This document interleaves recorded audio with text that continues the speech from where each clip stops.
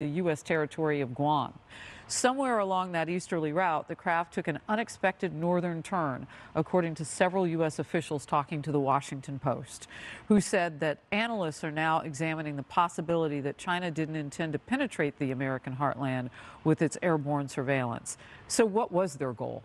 Yeah. And when we had it over water... Xi Jinping is testing, probing us, as you just said, because they don't want us to defend Taiwan. What's going on here? We have to think beyond just this balloon. What is China doing, and what's their motivation? That's right. And our press secretary says the best communicator in the White House is Joe Biden. No one believes that, but we'd love to hear from that great communicator. Have you seen her recently, though? It's a word salad, just like Kamala Harris. Yes. He's screwed up on this situation.